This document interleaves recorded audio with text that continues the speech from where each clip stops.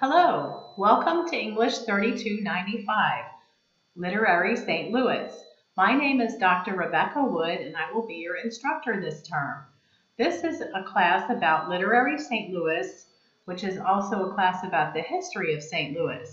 And so we will have an exciting journey from when St. Louis was a prehistoric ancient center of civilization to when it became a frontier outpost to when it became the grand gateway to the west, as symbolized by the arch down at the Mississippi riverfront.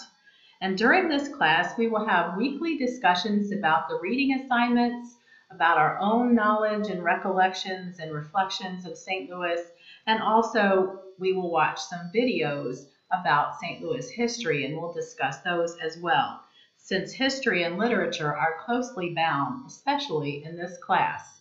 And so as we begin our journey, please make sure and go and look at the syllabus and course calendar inside Blackboard.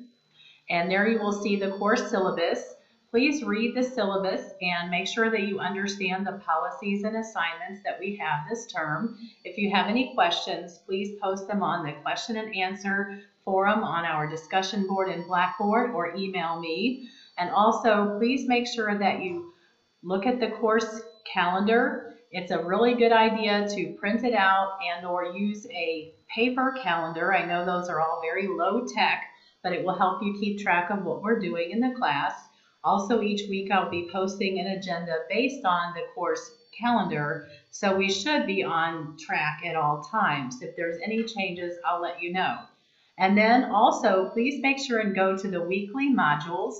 And you'll notice in the weekly modules that there's been some changes in the format of St. Louis University's School for Professional Studies courses. And so please look at the format. There will be a lot more visuals and videos in the new format, so hopefully you'll enjoy that as much as I do. And so if you can go in and look at your week 1 module, and then there's also a table of contents with each module. And if you see this little tool here, you can switch your table of contents from the left to the bottom or back and forth, whichever you prefer. And then you can also see one of our first videos for our class, the Illinois adventure about the Cahokia Mounds Park. And then also we have a video about Shoto's journal. So we have a lot to work on the first week, and I'm looking forward to getting started. And thank you very much and welcome to class.